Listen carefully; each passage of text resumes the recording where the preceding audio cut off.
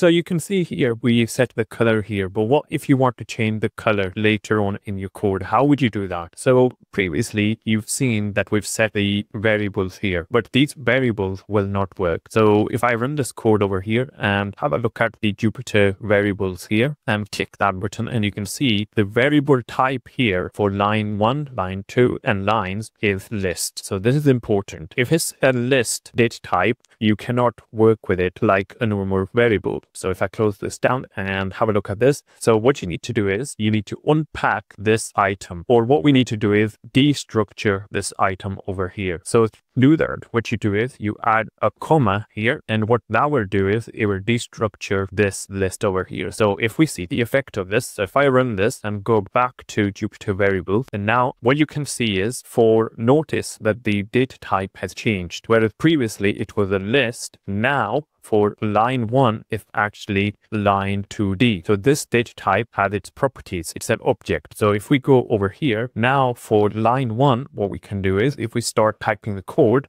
and what you can see, you get options such as set color. In that color, you can say, I want, for example, yellow line. So previously, you can see it was red, but we changed it here to yellow. So if I just comment this line out for here, toggle comment block, and that will comment it out and run this code again. And you can see that we have a yellow line here, although initially we set it as green, but it's now changed to yellow. So the comma here is very important because it converts it to the right data type. This is known as destructuring or unpacking the variable on the right, or the item on the right, because for line 2, you can see because it's a list still and there is no comma here, so there is no comma there after the variable name, you cannot do set color. It doesn't come up with the option of set color. So if we try and change this to red, you can see, and when I try and run this code, you get an error to say that set color is not a valid option for line 2. So we have to use a comma to convert it into the correct object, and this is known as destructuring or unpacking a list.